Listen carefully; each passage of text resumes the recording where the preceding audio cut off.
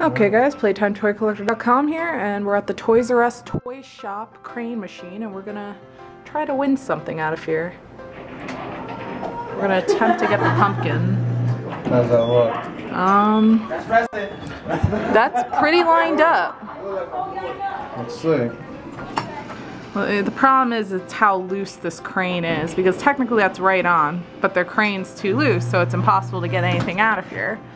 They overly loosened it, because that was right on. Yeah. You would have picked that up. The crane's too loose, so you can't get anything out of here. I want to see for this ghost thing. You had that right on there. A little bit back. A little bit forward, just a little. Okay, go for it. You're right on.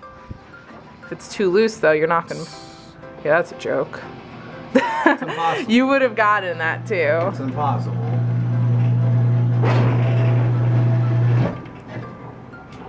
It's impossible. There's nothing you can grab. We still got... Two credits left, right? Or no, that was just... That counts? That's one at a time? I guess Usually so. 50 cents for each. Wow, that's there you go. There you guys have it. The Sugar Loaf Toy play. Shop, a test of skill. Some skill when they overly loosen the crane.